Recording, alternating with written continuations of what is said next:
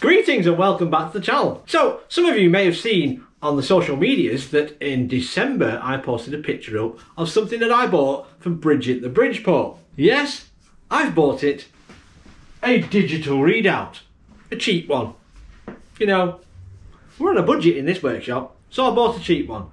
So I'm going to open the box, check out what we get, make sure it works, and then I'll try and fit it.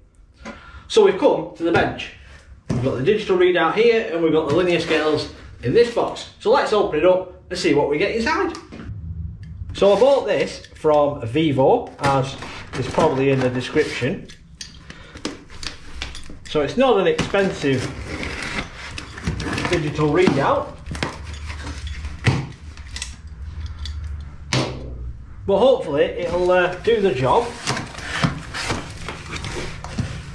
And if it's any good, because I've only bought a 2-axis one at the moment, because that's the only kit they had online. So we've got the bracket arm, the attachment for the mill end. Well, that's handy. It comes with the holes for the collets.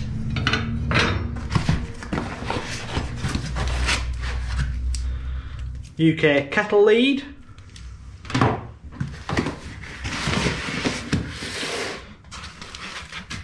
Here we are, here it is itself.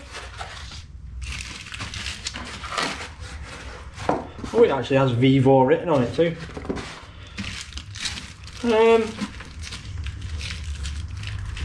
Yeah, what can I say? It's probably a standard cheap Chinese one. We have, is that a cover for it? Yes, it comes with a cover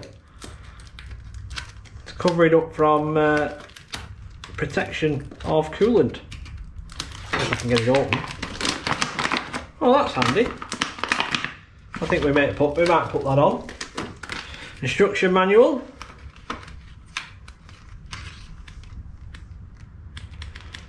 Quite a lot of stuff there.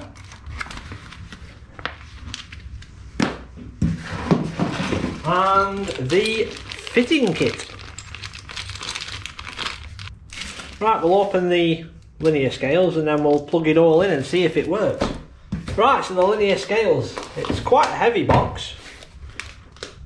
It seems quite well sealed.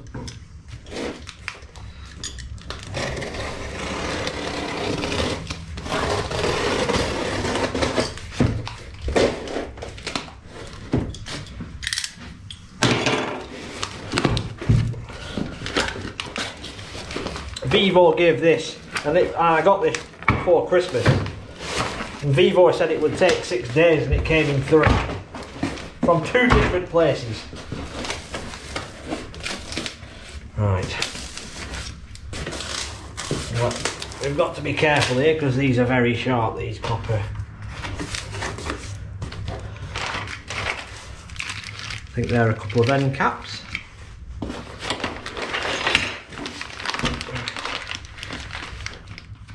Now both the scales are there.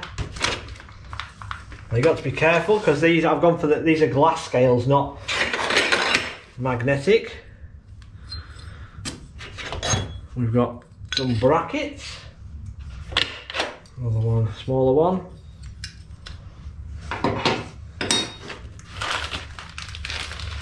Fitting kit. And another fitting kit.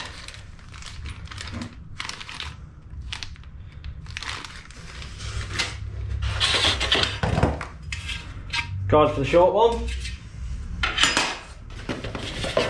and a guard for the long one. Right, so we'll carefully get these out.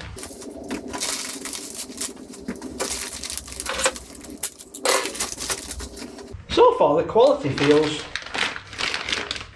seems quite good.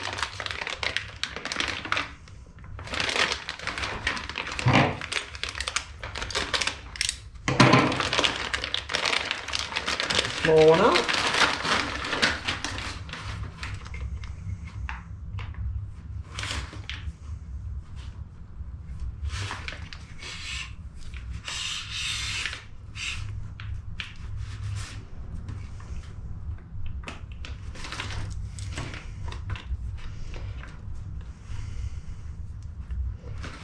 Yeah, the quality seems really quite nice.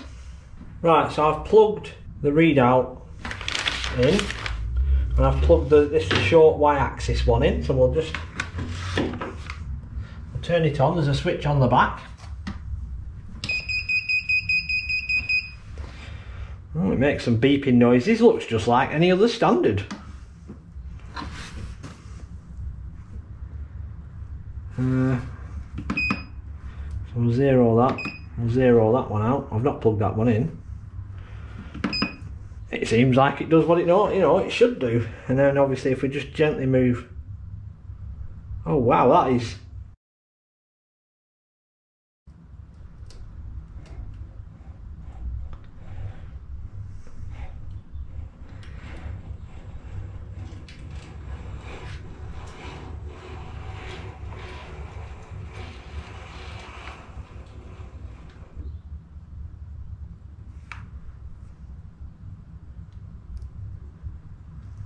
yeah, that works really nicely.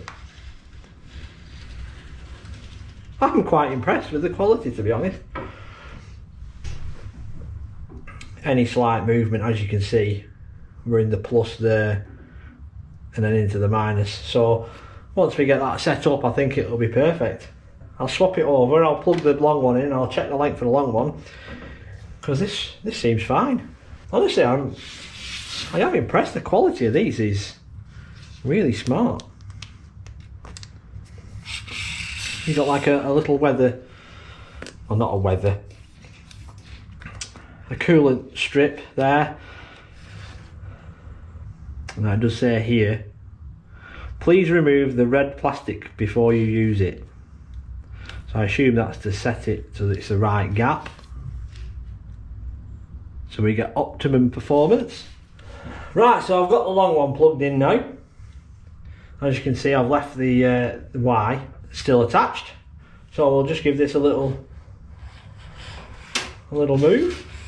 It's so sensitive. I can't believe how sensitive it is.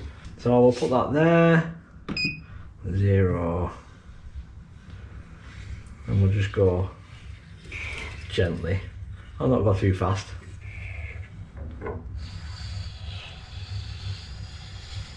This should be about 700, I think.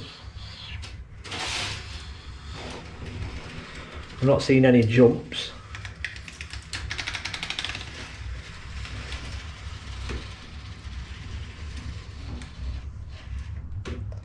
Oh, that's a meter. Oh, I'm sure it's not supposed to be a meter, but it works. And I didn't see any jumping of the figures and the numbers, so those glass scales are all okay. We just have to fit it now.